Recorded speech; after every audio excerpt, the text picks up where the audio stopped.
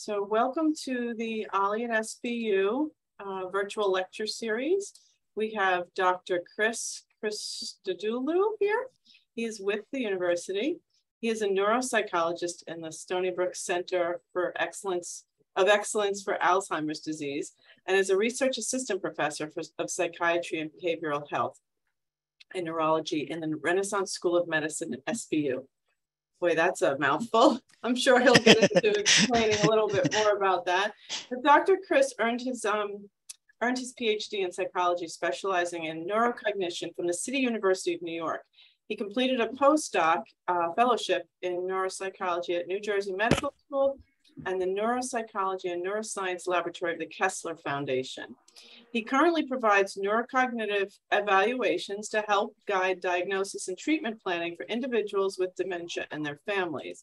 He also educates healthcare providers and the general public on topics related to dementia and healthy brain aging. I'd like to welcome Dr. Chris. Chris, are you there? Oh, wait a minute. Chris might be having some trouble here. Dr. Chris? I'm going to continue admitting people. Excuse me. So as soon as he's back. Sorry about that. Yes, thank you. Sorry about that, Elizabeth. That's okay. In the meantime, if anybody has questions, we're going to take them at the end. So you're more than welcome to type them into the chat during the lecture. So Dr. Chris, it's all you. Great. Thank you very much, Elizabeth. Sorry, I was a little distracted there. No but it's a pleasure being here. As you're saying, I'm a neuropsychologist and I'm at the Center of Excellence for Alzheimer's disease. So I see a lot of folks who are coming in wondering whether their cognition has declined for one reason or another. And, you know, what I want to do today is talk to you a little bit about that process. So if you wanted to be screened, you know, what would that entail? You know, because the thing is that lots of us worry at some point that we're losing a step as we get a little bit older. And most of the time that is as a matter of healthy aging. But on occasion, it's due to something else. And so you might want at some point to get your head examined. And so I'm going to tell you a little bit about some brief screening instruments we use to do that, tell you what they measure, tell you how such evaluations can help to distinguish healthy aging from causes of dementia and mild cognitive impairment. And then mention a little bit, I know that you had Dr. Absar here last week, but I'm going to tell you a little bit more about how to keep your brain healthy, because that's what we all want. So I'm going to show you this study here on this slide. You see that about 11%, 1 in 9 folks who are over 45 here in New York are worried about their memory or some other aspect of their cognition. So it's a fairly common thing. And these are just folks who are just 45 years old, youngsters, as I would call them. So it's a fairly common experience. And lots of people are concerned about things like dementia or Alzheimer's disease or some other cause for cognitive decline. So one of the things I want to do is just define our terms here, okay? So dementia is not a specific brain disease, right? Dementia is just this category, this descriptive term that we use for folks who are having problems with their cognition, problems thinking. It could be memory, could be some other aspect of thinking. And it becomes severe enough that it's interfering with their ability to carry out their daily activities. Things like driving, taking medicines independently, managing their finances, cooking, following a recipe, things along those lines initially. There are some folks who might have some problems on cognitive tasks, like the ones that I'm going to show you in a few moments, but in their daily lives, they're doing okay. They might be struggling a little bit. It might take a little more effort for them to remember what it is that they have to do and to actually carry it out, but they're able to do it. And those folks are in a category that we term mild cognitive impairment. And both of these things, as I mentioned, can be the result of many different disorders, and sometimes from medication changes or different types of comorbid conditions. And they tend to affect us as we get older. So dementia, just to drill this in to your head, is not a disease. It's this umbrella category that includes things like Alzheimer's disease or dementia with Lewy bodies or vascular dementia. These are all different reasons, different changes within the brain that cause cognitive problems and problems with functional activities of daily living. Dementia is a fairly common disorder. It affects over 50 million people at this point. My slides here are a couple of years out of date.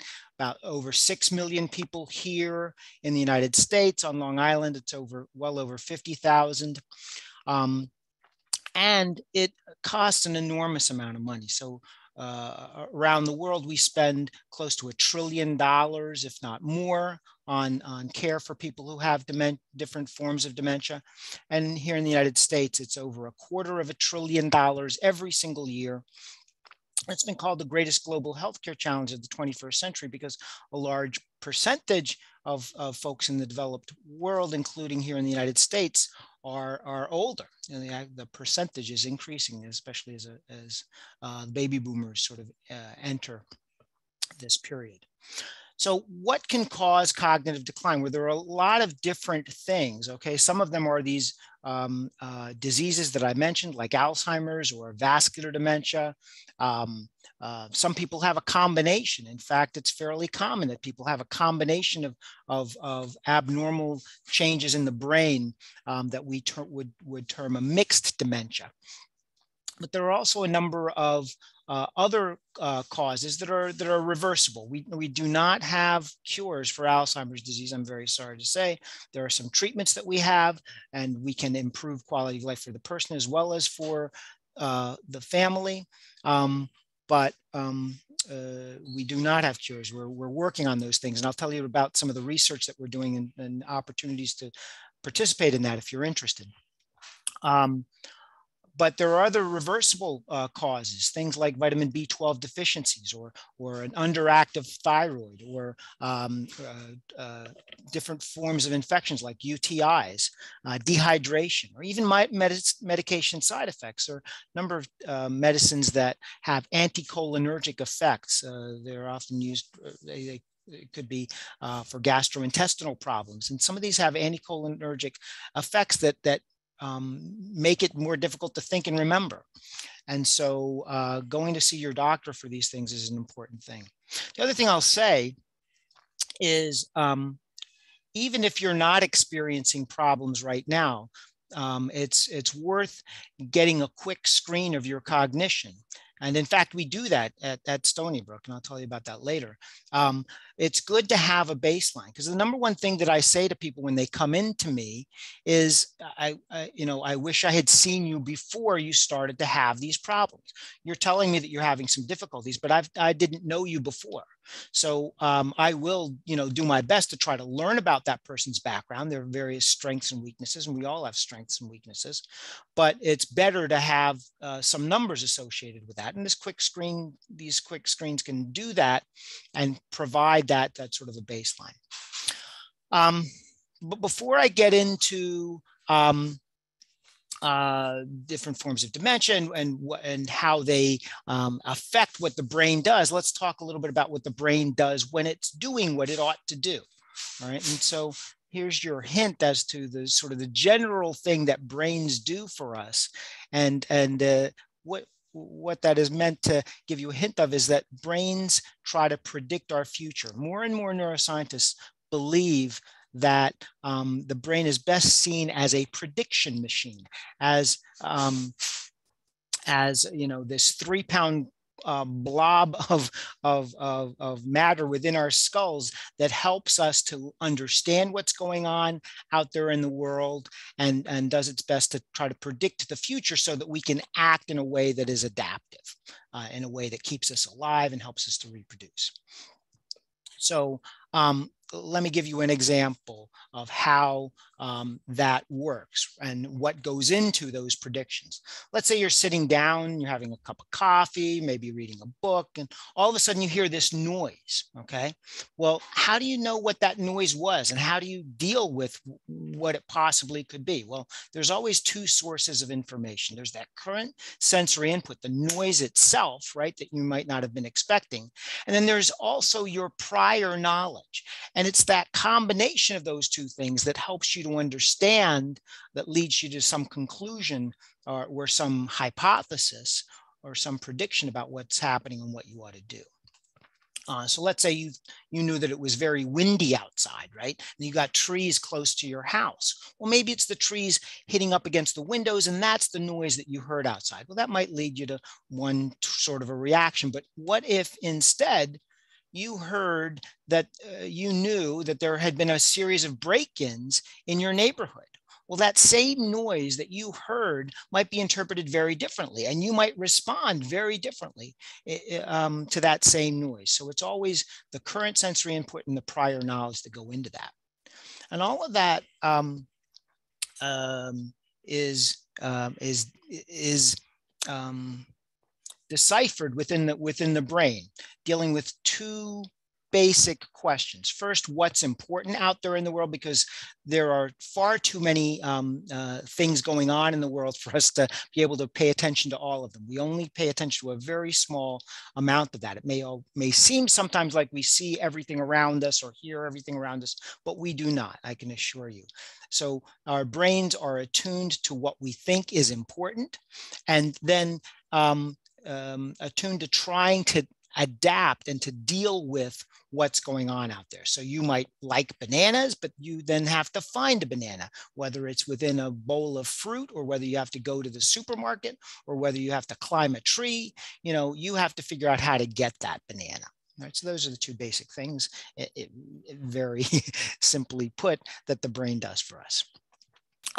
And all of this develops over time. So we don't come into the world knowing all of this stuff, right? It develops with time and experience. So when we're young, we don't know that much about what's important and what to do about it, right? So everything is kind of fresh and new and maybe a little bit scary sometimes, but over time, hopefully we develop some experience and some expertise, at least in those things that we have become familiar with, right? And the bad side, the downside of that is that things aren't quite as fresh as they used to be, right? You know, well, it's cold again, or well, it's hot again. You know, we've seen it before. Okay, it's not such a big deal to us. And then there's also a little less flexibility. It's not that you can't teach an old dog new tricks. You can, but it is a little bit harder. We are a little less flexible. All right. So what we have learned over the course of our lifetimes, it's not that it's perfect, but it's good enough, right? The interpretations we've made and the actions we've taken have not killed us yet. We're not dead yet, as Monty Python might say. All right. So we go on, and over time, we become creatures of habit, so that a lot of the things that we do are repeated. We repeat the same behaviors in recurring contexts. About 40% of our time is spent in these habitual activities, or at least it used to be, right? Until, you know, we've learned this lesson. If there's one silver lining in coronavirus, it is that we used to rely a lot on habits, and what it did, especially at the beginning, was it threw our routines way off, right? And so things that we never really gave a lot of thought to somehow became important. You know, toilet paper. You know, this shortage of toilet paper, you know, was on everybody's mind early on, and we figured out, you know, we learned to identify, you know, what a coronavirus looks like, and masks, you know, became more important for people outside of the healthcare field, right? And so these are all examples of how we've had to adapt and maybe develop new normals, or figure out, you know, how to deal with this new environment. So as we get older, there are some changes, but these habits that we have developed, and includes things like the language that we have learned, our understanding of facts out there in the world, that stays fairly stable even as we age. So this graph shows that the orange and the red stuff stays fairly stable from our 20s all the way over into our 80s, but lots of other things decline. So we should expect, as we get older, changes in speed of information processing. We get slower at processing information. Our working memory, or our ability to hold on to a small amount of information, like a telephone number, decreases as we get a little older. And our ability to place new things into long-term memory declines. So our ability to learn a new list of words, or to remember a story that we have just heard. But those things that have already been sort of hardwired earlier on into our brains remain a little bit more stable. So those are the things that we expect with normal aging. Well, what differences might we expect in people who might have some sort of abnormal aging, for whatever reason? It's not uncommon in normal aging for us to forget a name or an appointment, but then remember it later on. But if someone is having trouble learning new information, holding on to any new information, or it is substantially more difficult for them to do that. If they do things like repeating the same questions over and over again, or the same statements over and over again. Now, some people like to repeat their favorite stories. What I'm talking about is a change in, an increase in that repetition. That can sometimes be an early indication that something might be going on that you might want to check on with your doctor. It's fairly common for people, especially if you're retired, to maybe not know the exact date or the exact day of the week even, all right? But it is less common for someone not to know what the season is. So if someone thinks it's winter when it's summer, or summer when it's winter, they haven't been paying attention very well, right? Over a longer period of time, and that is a little more concerning. Different people have different levels of language abilities, but when there's a real decline in a person's ability to express themselves or to understand what other people are saying, that can sometimes be an indication of some brain change that might require some attention. Some people have problems with visual images, and I'm not talking about a decline in vision that can be improved by getting glasses or having your cataracts treated. I'm talking about not understanding what it is that you see. So someone with Alzheimer's, for instance, might walk down a hall, pass a mirror, and see their own image, but not recognize that that's them in the mirror, right? So it's not understanding what the visual images mean. That is more of an issue. Sometimes there are changes in judgment. Now, we all may make an occasional bad judgment, but if people are losing money to telemarketers, if they're paying less attention to their grooming and hygiene, if their judgment is declining in a serious way, that might be an indication that there's a problem. Sometimes the first indication of something, some form of dementia or mild cognitive impairment may appear more psychiatric. A person might start withdrawing from hobbies or sports or projects, things that they used to like. They might show changes in their mood. They might become more emotional, or it's possible they might become more apathetic, as though they sort of don't care what's going on around them. Sometimes those things are psychiatric, that is in the sense that, it could be a depression or an anxiety, and you certainly want to treat it, because depression and anxiety can negatively impact our ability to think and remember as well. But sometimes that's also an early indication of a dementia, or it could be. We all may on occasion misplace things from time to time. Even I have been known to do that. Just ask my wife. But when we start placing things in unusual places, like our glasses end up in the refrigerator, that's a little more concernful. Sometimes people start to have difficulty doing things that they used to do without much trouble, like cooking a familiar recipe or driving to a familiar location. Those things are a little bit more unusual and might be a sign that you should check in with your healthcare provider. So one of the things that a healthcare provider would do, or a place like where I work at the Center of Excellence for Alzheimer's Disease here at Stony Brook, is a cognitive screening test. And I'm going to tell you a little bit about one called the Montreal Cognitive Assessment. And this is actually the test that former President Trump took a few years ago, and it got a lot of publicity at the time. It's a perfectly reasonable, quick screen. It takes about 10-15 minutes to administer. And it covers a lot of different areas. It just doesn't spend a lot of time on any one of them. So it's not as complete an evaluation as you would get if you came to see, a neuropsychologist like myself and did a full evaluation, but it's enough to, give an overall indication of how one is doing. And it covers such things as how well oriented the person is to time and place and person, how well they're able to pay attention, learn and remember information, deal with unusual situations. We call that tap what we call executive functions, how they process visual information or use language. So I'm going to talk a little bit about each of these areas just to give you some flavor of what you might expect. We think of orientation as this three-dimensional thing, being oriented to person, place, and time. Now, person, knowing who you are, knowing who the people around you are,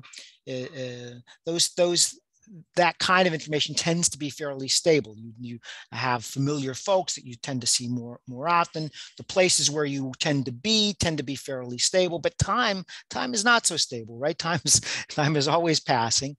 And so as I noted earlier, we might not know the exact date of the month or what day of the week it is. That's a common error that people could make, young or old alike. But especially if someone is retired and less structured in that way.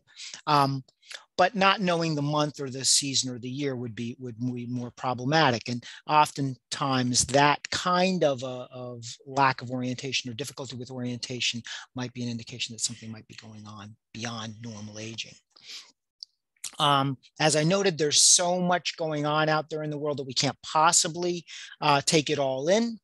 So somehow we have to funnel some selected portion into our brain. So if I were to give you a list of 4 words like moose, peanut, sun, and envelope, you'd have to somehow get that into your brain and in order to be able to repeat it for me or to place these objects in some order. One way to encode that information to sort of make it more solid might be to come up with some visual representation, like having Bullwinkle there and all the rest of the objects that I've created there on the right side of that slide. You might try to process the objects in terms of their size, put them in order from peanut up to sun, and so the simple way to just sort of take that information in would be just to repeat those things in the order that they're presented. And the more complex way that might engender more solid encoding of that information might involve organizing it in some way that makes sense to you, creating a story from it or creating a visual image for it.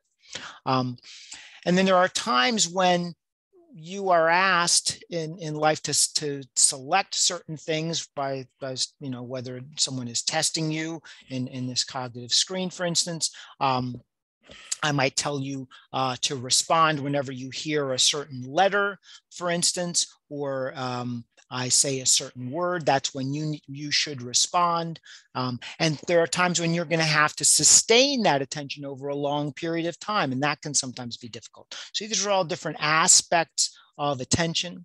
And oftentimes, especially in our current environment, our attention is divided, right? So we've got these smartphones and stuff that are so distracting to us, or multiple people are talking to you, or you've got the radio on and you're having a conversation, or a zillion other things, right?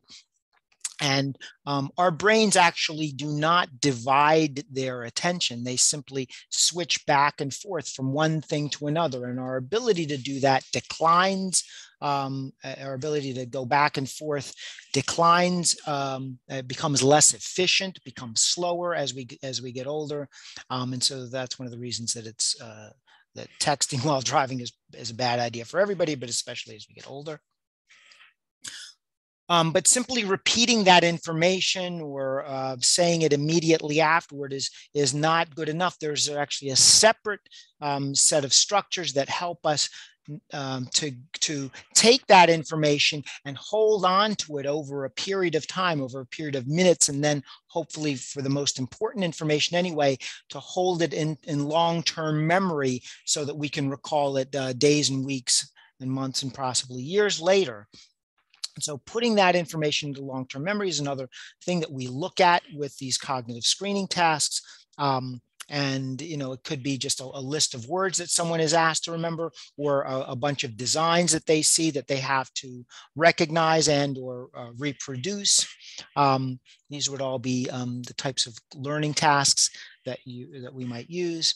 And these activities, this learning and long-term memory, involves circuits within our brain that are sort of deep within the cortex. And it is unfortunate that Alzheimer's disease tends to affect some of these areas that are important for those abilities early on. So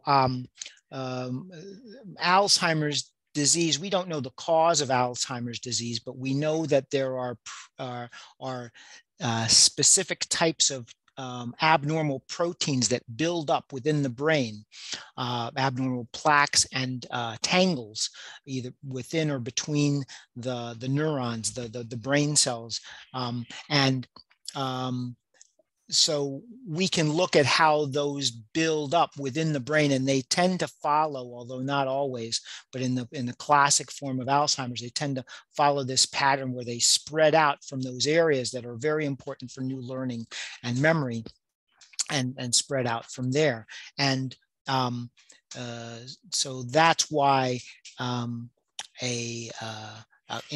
noticing that someone around you is repeating themselves more and more can be a subtle clue that something might be going on, and that it could be, might be Alzheimer's related. Doesn't have to be, but it could be, because that is the damage to the brain, at least early on, often impacts those areas that are important for holding on to information over a period of time, right? So not so much repeating the words right away, but holding on to them over a period of minutes. Visual processing is also very important in our lives, and is also examined in these kinds of screening tests. We might look at ability to sort of understand what someone sees, like the angles of lines, and knowing how they are, at what angle they are. It's just basic visual perception. It might involve trying to understand the gestalt, or the gestalt, and how things go together. So understanding that these three pieces in the center of this figure here would create a flamingo if one were to have the pieces at hand and to place them together. There might also be tasks where someone is required to use visual motor organization in order to construct some object, like a complex design, like the one that I'm showing you there. So all these things could go into a quick screen as well. We might also examine motor processes. We can examine our motor abilities in various ways. There are gross motor activities, things like gait, just watching a person walk, and how stable they are. And we can also look at more fine motor activities. So, ability to write is an indication, or ability to move your hands in a certain way, touch your nose, touch your left elbow. With motor abilities, we often will look at speed as well as accuracy, and it can be a fairly sensitive measure to things that might be going on. obviously, well, maybe not obviously, it's important to note that when someone is asked to do something, that any behavior can be impacted by in a variety of different ways. If they don't understand your language, they can't do this. It might not mean that their motor abilities are impaired. It could be their language, right? It could be their vision that interferes. It could be, so any behavior that we see could be impacted for various reasons. And in a more complete neuropsychological evaluation, we'd be paying attention to trying to dissect what might be leading to a poor performance on any particular task by looking at patterns across a number of different tasks. Language is also often is also extremely important for us. So much of the information we take in as exemplified by what we're doing here today, it comes in through language, right? So we might look at different aspects of language in a quick screen or in a fuller evaluation. We might look at comprehension, understanding what people say, following commands, seeing whether a person can repeat words or sentences for us. We might ask them to express themselves. We might note how articulate they are in conversation. We might ask them to name things that we show them or name things that we define for them. So what do you use to clean your teeth? Ask them for, that to name that object, or show them a toothbrush and ask them to name it, So these would all be different ways of trying to assess a person's language and determine if there's some aspect of language that is impacted here.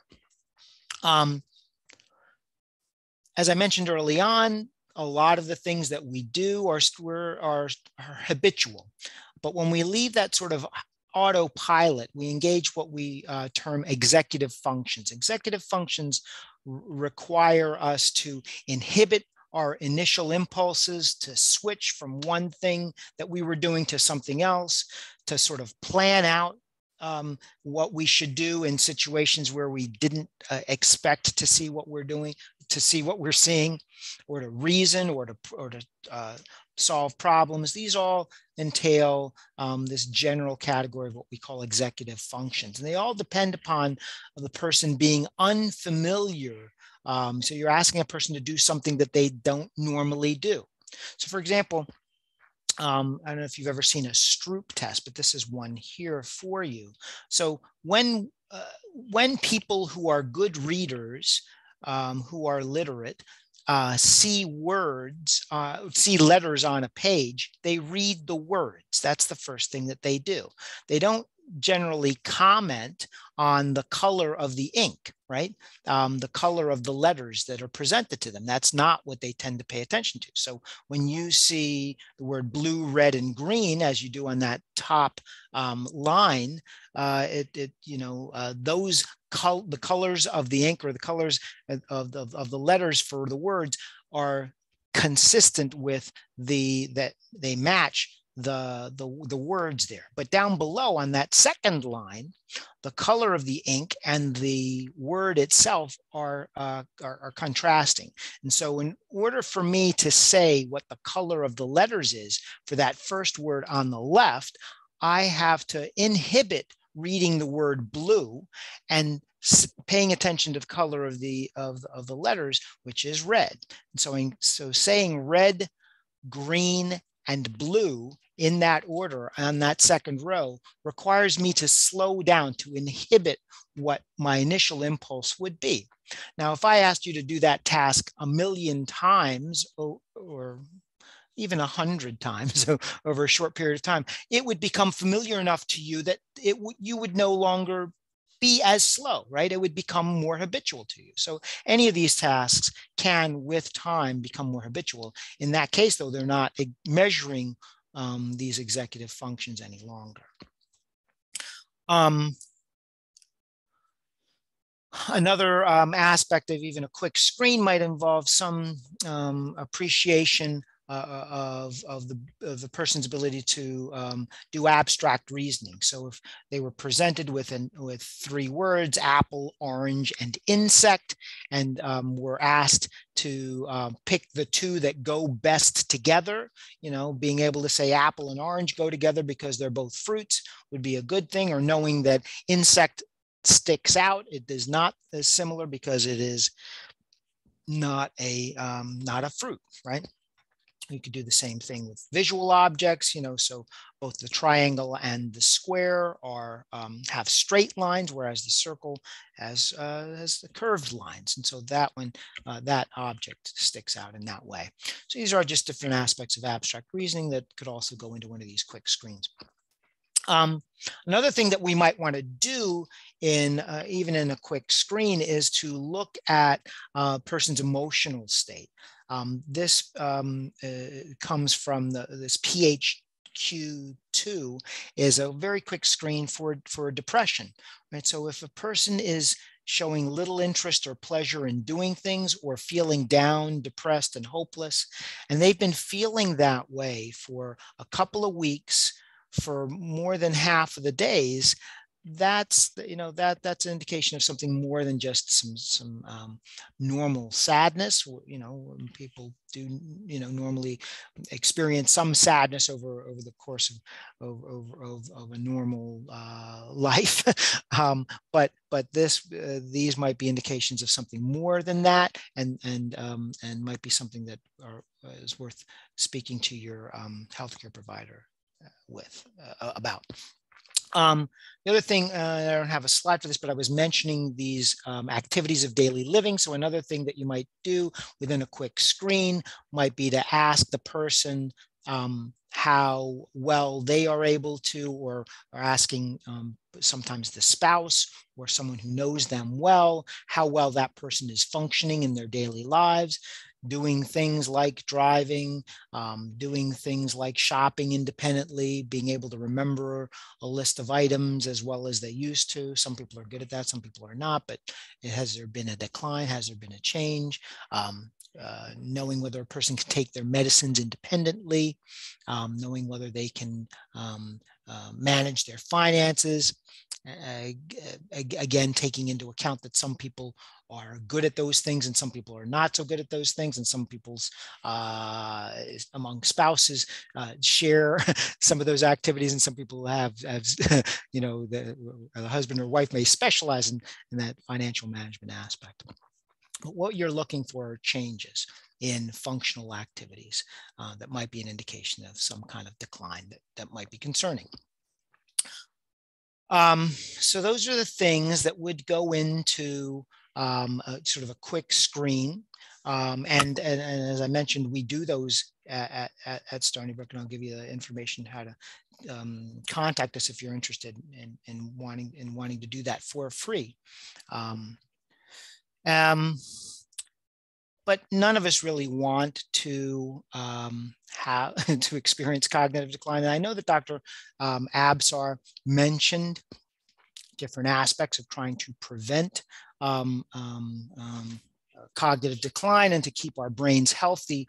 But I'm going to mention a little bit about it as well, to sort of pound it in well, because these things can make a difference. It's estimated that not quite half, but close to half, over 40% of our risk of experiencing a dementia can be impacted by our lifestyle choices.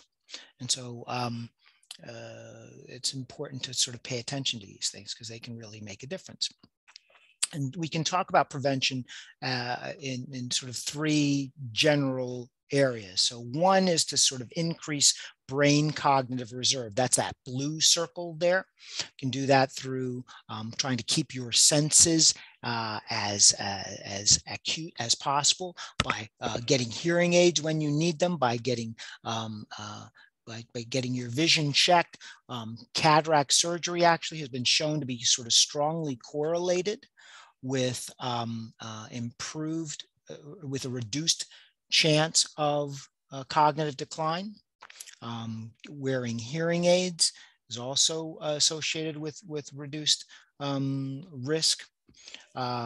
We don't know whether these things are causal, but the relationships are stronger than one might imagine. Other things that we can do to sort of increase our cognitive reserve is to continue our education, as you're doing here, as part of OLLI. Interacting with other folks helps. Treating depression helps. But if you look at that one thing right there in the center, exercise also helps to increase our cognitive reserve. Reducing brain damage. Our brain is just 3 pounds, but it uses about 20 to 25% of all of the resources that we take in terms of our oxygen and glucose. All of that fuel that we take in throughout our lives, about 1/5 to 1/4 of it goes directly to our brain. And so you want to keep the pipes clean. You want to deal with things like high cholesterol, high blood pressure. You want to deal with things, metabolic disorders that impact our metabolism of glucose, like diabetes. You want to stop smoking because that's horrible for your brain as well as for the rest of your health. These are all things that you can do to try to help in that way. Reducing brain inflammation, that green on the circle on the right-hand side. You can do that in part through through diet and then exercise as well. And so I'm going to focus on exercise and diet for a moment and tell you a little bit more about those things. And, one of the things I want to emphasize to you is that the data on the impact of exercise, not only for prevention, but as a treatment for people with Alzheimer's disease and mild cognitive impairment, is fairly strong. Aerobic exercise has a moderate effect, and scientists don't use that word moderate lightly. The effect is not a strong one, because that would be a different category, but moderate is pretty good, and it's better or at least as good as any of the medicines that we've got.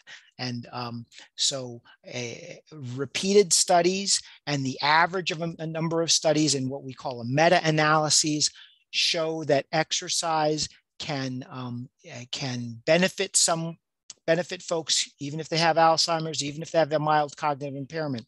Those people who do exercise, especially aerobic exercise, are doing better years later if they have been doing the exercise. Aerobic exercise, in case you're wondering, involves any sort of activity that increases our heart rate and maybe makes us breathe a little bit harder. And things like walking, gardening, dancing, playing tennis, playing golf, doing laundry, going up and down the stairs is excellent exercise. You may not enjoy it, but it's really good exercise. But basically anything other than what I think probably most of us are doing, I know what I'm doing, is sitting down, right? So sitting down and lying down don't count, but moving in any of its forms counts to a degree. And the more of it you do, the better for the most part. So I want to emphasize that. And exercise has an impact in a variety of different ways. One of the things that it does is it reduces what we call chronic inflammation. Chronic inflammation has been linked to a variety of different diseases throughout the body, but including the brain, including things like Alzheimer's disease and Parkinson's disease. We know that there's inflammation. Like when we do exercise, let's say we've been lifting weights for the first time in a while, our muscles are a little sore, right? That's due to inflammation. That's what we call acute inflammation. It's short-lived, and after a day or two, a few days, it goes away. But what's really bad for us is chronic inflammation, this overactive inflammatory response. And it turns out that exercise over the long run reduces chronic inflammation, and that's a good thing for our brain. It also helps us to create new brain cells, and that's something that we didn't quite appreciate, because we thought until 20, 30 years ago that once people were adults, they didn't create any new brain cells. And so we had to take care of all the brain cells that we have. Well, it's true that we have to take care of the brain cells that we have, but it's also true that we do continue to create new brain cells throughout our lives, maybe not quite as quickly, but throughout our lives. And one of the things that we can do, even as we age, to increase that rate of new growth is to exercise. And so that's another way that it may be having an impact. And exercise also can interact with other things that we know can help to prevent dementias, or at least lower our risks of a dementia. It can help to treat high blood pressure. It can help us to keep our weight in check. It can improve our mood. It certainly impacts physical inactivity. Depending on the exercise, it can be a social activity. It can help us to, in terms of metabolic disorders and so forth, so diabetes as well. So all these are different things that exercise can help us deal with. One of those things I'll just mention, though, these circles on the right side, there's a bunch of circles, and the size of the circle says something about how those things have an impact. And physical inactivity is at 2%, but as I mentioned, it interacts with all these other things as well. But the largest circle up there is hearing loss. And I mentioned that earlier, right? And we don't know for sure, as I mentioned, whether losing your hearing causes dementia, but we know there's a fairly strong association between hearing loss and dementia. And so it's worth getting your hearing checked. If more people wore hearing aids and it was as common as wearing glasses, that might make a real difference. And then there was some recent research, and I mentioned, cataract surgery. There was a recent study looking at cataract surgery that found that people who had such surgery were at lower risk of dementia later on. And in contrast, people who had glaucoma surgery did not show that same reduced risk. So cataract surgery, as soon as you have it, anybody who's had it can tell you that their vision improves immediately. Glaucoma, on the other hand, kind of slowly robs you of your vision over time, and the surgery itself doesn't automatically improve it. It just sort of stops the decline. And that may be the reason that cataract surgery is related to these lower risks. But keeping your senses acute may help sort of keep you in the game cognitively, and may lower your risk. Last thing I'll mention, and then we are running a little low on time, but and I'm sure Dr. Absar mentioned some of this, but the Mediterranean diet is a healthy diet that's been shown to lower people's risks of cognitive decline. Can you see the top of my screen? I know this, I've got this sharing thing on there, sorry. Essentially, you can think of the Mediterranean diet as this pyramid, where you should be eating more of the stuff on the bottom of the pyramid and less at the top. So at the top is meats and sweets, or red meats and sweets. So less of that, and that's different from sort of the typical American plate, right? With a big steak in the middle of your, makes everybody happy. And then, maybe a potato and maybe something else green that makes up a tiny portion of your plate. But if you want to be a little healthier, having things like whole grains and pastas and nuts taking up, and fruits and vegetables taking up more of your plate. And then if you're going to have some meat or some protein, to have a little less of that. Eating oils that are better for us, like olive oil, some fish, seafood. These are all things that go into a Mediterranean diet. And it's very hard to do these studies, but there was, it's very hard to do studies where you get people to eat what you want them to eat over a long period of time. But Mediterranean diet is easier for people to sort of follow than lots of other diets. And there was a study that was done in Barcelona over 4 years. And the people who followed that diet best, people who were given a supply of olive oil, who were given a supply of mixed nuts, those people were thinking better at the end of that study than the people who were not. And this was a randomized clinical trial. So that's basically it. We do lots of research. I'm just going to leave this screen here for you to see if there are any studies that you are interested in. You would be welcome to participate, either as a person who might be experiencing some problems, or as a healthy control. We need folks in all areas in both those conditions for most of these studies. We have studies looking at different types of neurotransmitters in the brain. We do fancy neuroimaging that isn't available in other places. There's people looking at the relationship of emotions and cognition. There are people who are looking at those people who are caring for someone who might have cognitive decline, like Alzheimer's, and the health of those folks.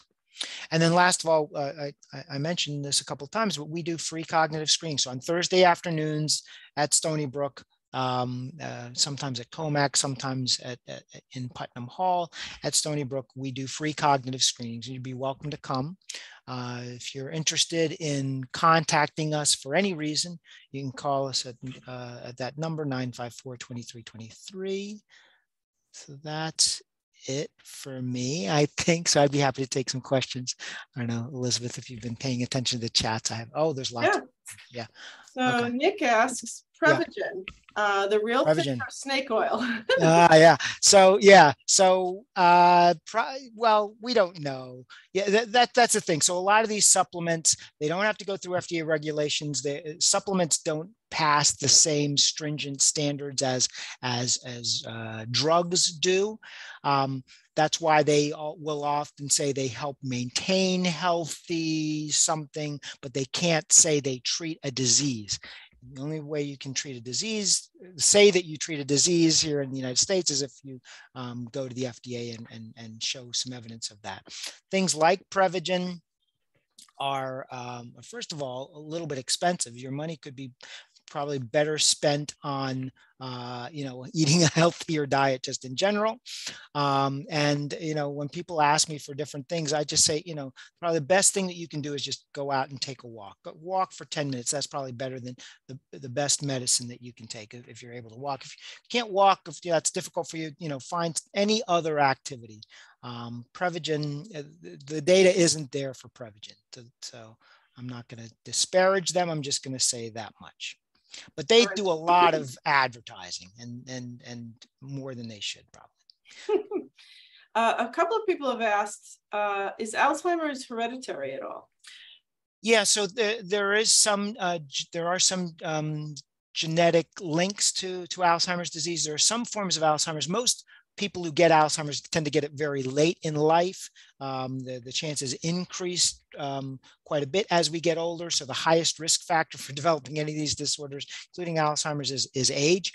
But there are some people who get Alzheimer's early, and that form or those forms of early onset Alzheimer's tend to be more strongly genetically linked. So if someone in your family has had Alzheimer's before the age of 60 or 65, that would be kind of greater concern. But lots of people, while there is some increase, we do ask whether you have a family member who's had Alzheimer's or some other form of dementia. Those links are not nearly as strong. They do increase your risk a little bit, but you can also benefit by doing some of these lifestyle modification factors. So that people who are at risk may benefit more from things like exercise. Doing it earlier, I guess. And is it the same for dementia? Like the whole category of dementia, does it run in families, or? There are all these different kinds of dementias, right? So Parkinson's disease, frontotemporal dementias, each of them, there are some links genetically that we know about. For most of them, they're not that strong, but some of them they are. Things like Huntington's disease, which clearly impacts cognition, as well as other things that's very strongly linked. But for most of them, it's not that strong. Okay. Someone asked, Nick, he asked, is the recreational use of THC in the form of edibles especially harmful during one's senior years? It's hard to say. They didn't do a lot of research in these recreational drugs as they are now.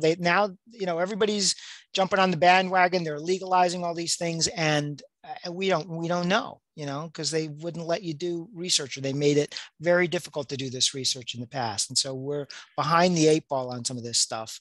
So I don't know what to tell you. Yeah. Does hearing loss affect dementia? And so, yeah, we don't know that it causes it, but as I said, it's strong. It's a very strong correlation, right? So we don't know if we don't know if the hearing loss causes the dementia, or having dementia makes it harder for you to hear. It could go that way too. We don't know. Okay. There's a strong relationship.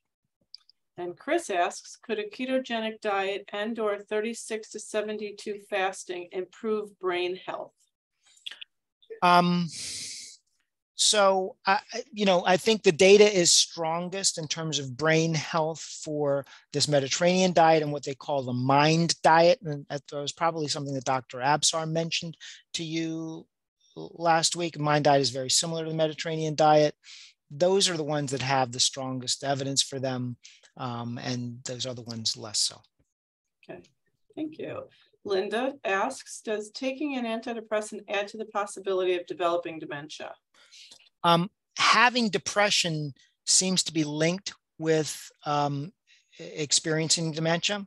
We don't know exactly how those things are linked, but getting your depression treated is likely going to reduce your odds rather than not treating it, right? So it's medicine and treating your depression is important, and it's also very important just for your quality of life, right? So you want to treat depression, and it's likely that it's going to benefit your cognition, but I don't know. I don't know. I'd have to get back to you on that research there. So the drug itself may or may not. I don't believe that there's been any link to it showing a decline, but I just can't say right off the top of my head here. Here's another good question. Naomi asks, does tinnitus, I'm pronouncing it right, tinnitus, yeah. cause cognitive decline? I have not seen that research. I'm not aware of that. Tinnitus or tinnitus is that ringing in the ears that we sometimes experience, and I hope that it's not, because I sometimes have that myself, but I don't know. But I don't know of any research that specifically links that. I think you can experience that symptom for a variety of reasons. There may be some reasons that involve things going wrong in your brain that might be of concern, but all by itself, I don't know of a link between it. That can linger, can it? That type of... It can, yeah. How does drinking wine or having an alcoholic beverage affect your brain health? And what if you have wine every day? Right. Well, first of all, having a lot of wine every day or having a lot of any alcohol every day is definitely bad for your brain. It's true, though, that in the Mediterranean diet, a glass of wine with your meal, with your dinner, is sort of part of that that diet. And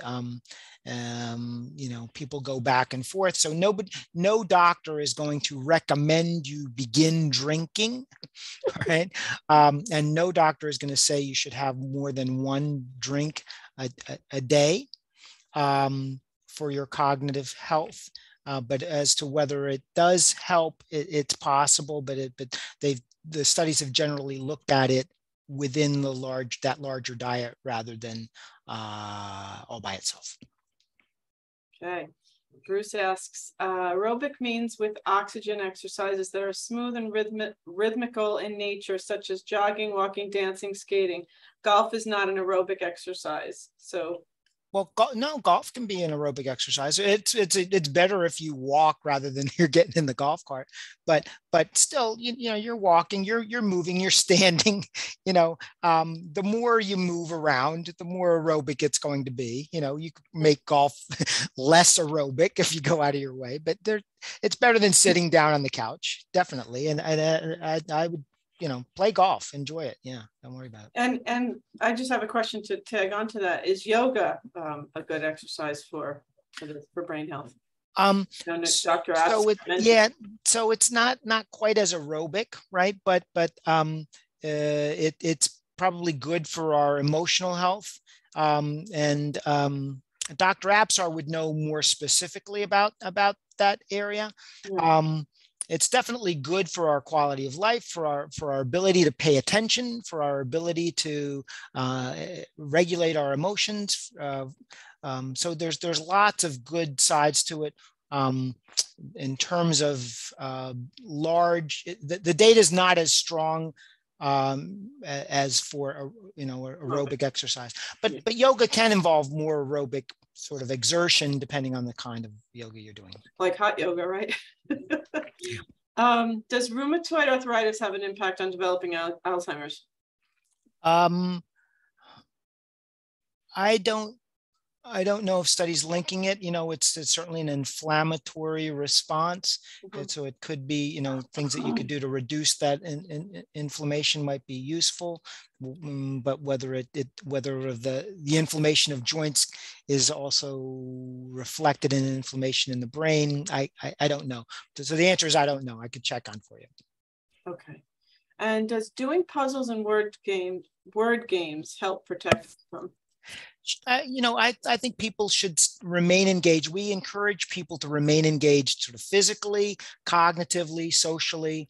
It's good to do things that are different, things that are challenging, you know, learning, you know, a new language, you know, learning to play a musical instrument, you know, doing things that you're not that are not already habitual for you.